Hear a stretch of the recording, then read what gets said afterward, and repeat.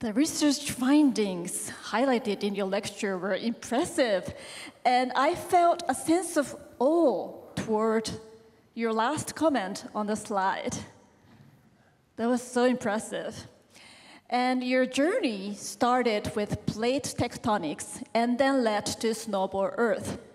Was there a specific moment that those two began to overlap and then reveal a larger story about Earth evolution? Well, of course, if it wasn't for plate tectonics, we'd still be in the snowball Earth. But of course, if it hadn't been for plate tectonics, the climate would have been gotten hotter and hotter, continuously over geologic time because the sun has been getting brighter and brighter. And so the really interesting and basic problem was what was called the dim early sun paradox. How can it be that although there have been fluctuations in climate, overall there hasn't been much change for 3 or 4 billion years, despite the fact that the sun has been getting hotter and hotter? So there has to be a thermostat. And of course, the thermostat is carbon dioxide, which has been adjusting to a lower and lower level to compensate for the brightening, for the brighter and brighter sun. And it's because it's self-adjusted because the removal of carbon dioxide through chemical weathering reactions that make soil is itself temperature dependent. So it works as a thermostat. I see. In the past, many people were skeptical about snowball Earth. So what inspired you to pursue research in that area? Yeah. Well, first of all, I thought that the implications for the evolution of life would be profound if it occurred. And I also thought that a lot of the criticism was premature because the nature of a snowball Earth, for example, how the ice would behave. Would there be ice on the continents if the ocean was frozen? There are many, many things that were not, at that time, well known. And so I thought a lot of the criticism was sort of a criticism of a parody of a snowball. We didn't really know enough to know whether any given geological observation was either for or against the hypothesis. And, but now we do, because there's now close to 100 numerical simulations under various conditions. And so we know much, much more about what a snowball Earth is really like. So I thought that that was premature, but what drew me to the idea was because it was testable.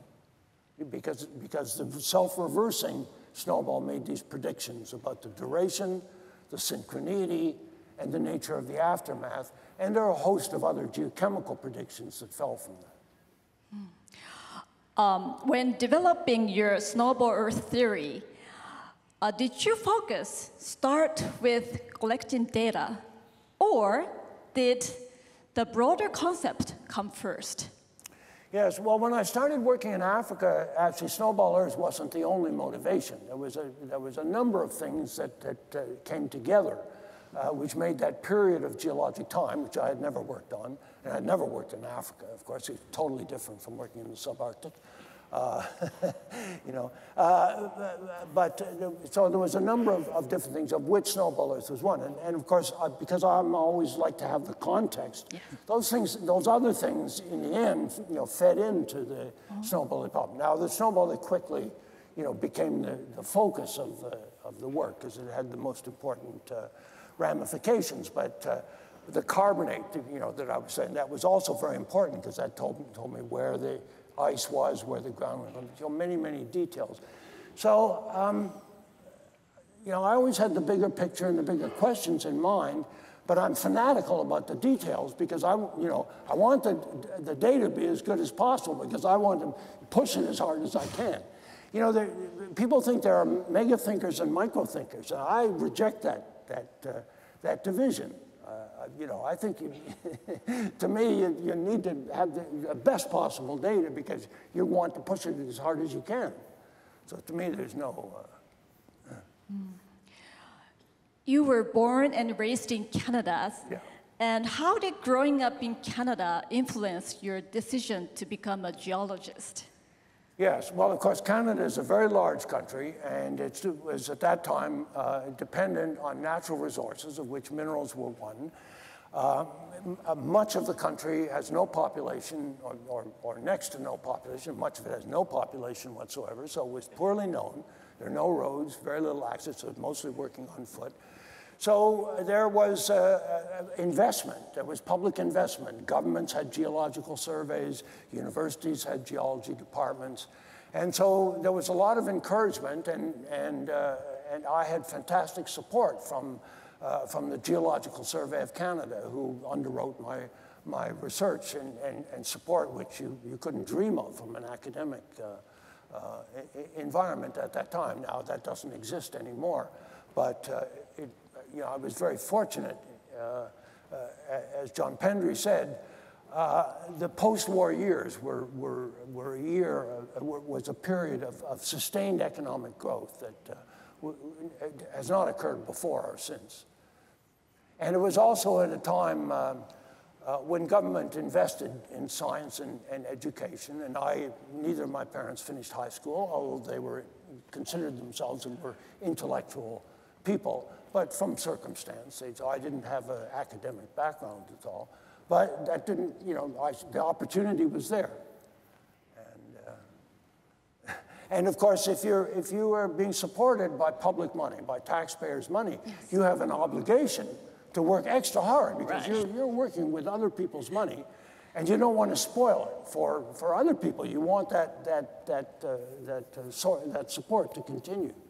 So you treat it with great respect, and you work as hard as you can to make the best of such a glorious opportunity. So I have much to be thankful for. Oh, that's great.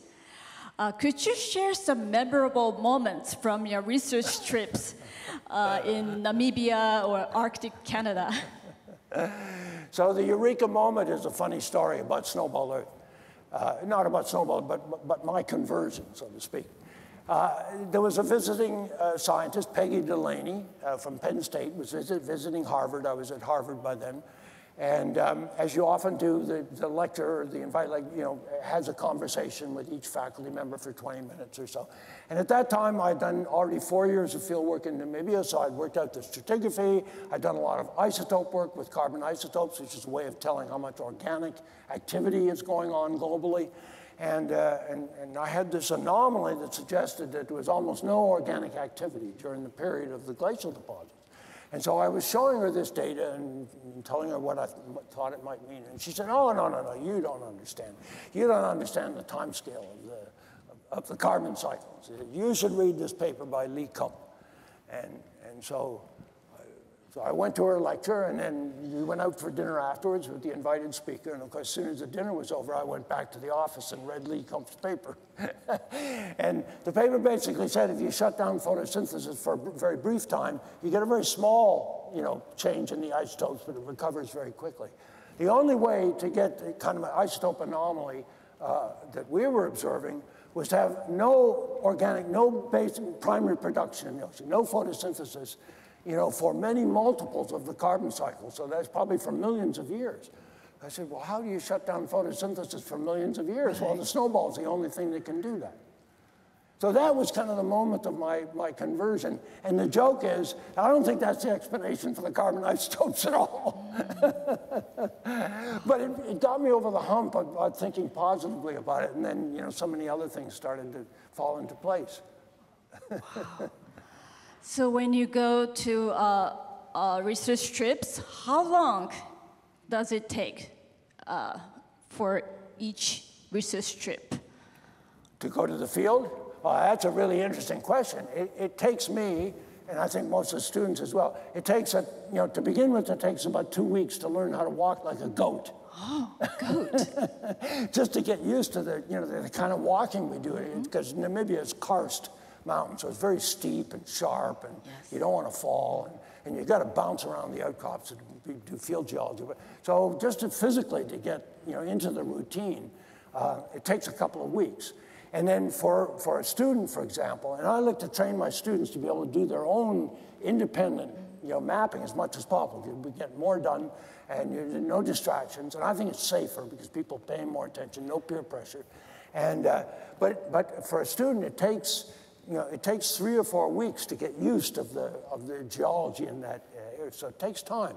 And so this is not something you can, teach much about to students on a weekend field trip. Right. There's no substitute for the kind of apprenticeship job that I had, working as an apprentice for a geologist. And I think it's so important because if you're going to make a decision as what you're going to do in life, how can you make that decision unless you know what it would be like to do that thing?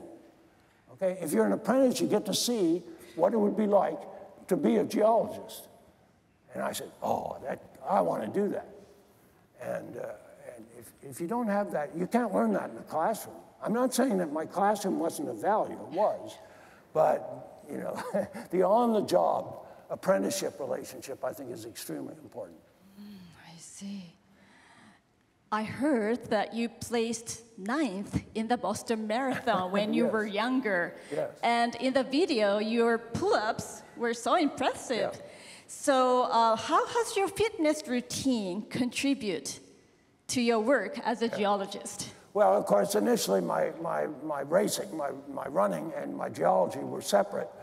But of course, for field work, being very fit, of course, is a great advantage. And so I learned a lot about how to prepare and whatnot. And also, the first year I ran the Boston Marathon, there was a guy who was 58 years old, and he ran well under 3 hours. He ran about 2 hours and 48 minutes. I said, I don't know any geologist who can run under 3 hours, never mind a guy who's almost 60 years old. So I said, I should be able to be a field geologist until I'm 60. I was 23 then. So that meant, I could have a 40-year field geology career. So that was, a great inspiration to know my career. I actually stayed doing field work till I was 80. So that was part. And then the other thing was unexpected, and that is that almost every idea I've had in science and every good title I've had for a paper came to me when I was out running. Oh, wow. I can even remember exactly where I was when the idea came to me. It's an amazing thing. It's because, of course, you're thinking about it unconsciously. You're out there running, thinking about nothing, and then suddenly this idea comes to you. And it's always when running, or now, my knees finally gave up in these 80s, but now I go out and walk for over 2 hours every other day. It's the same thing. That's when the ideas come to me. Wow, that's so interesting. And I understand now, people used to laugh when I told them that, but I understand there's research now that indicates that this is nothing abnormal. And I noticed that many of my cohorts, my students and whatnot, are out running because they figured, look, if he can make good ideas, it could happen to anybody. Okay. Thank you very much, Dr. Paul F. Hoffman. Thank you. Thank you. Paul F. Hoffman 博士でした。ありがとうございました。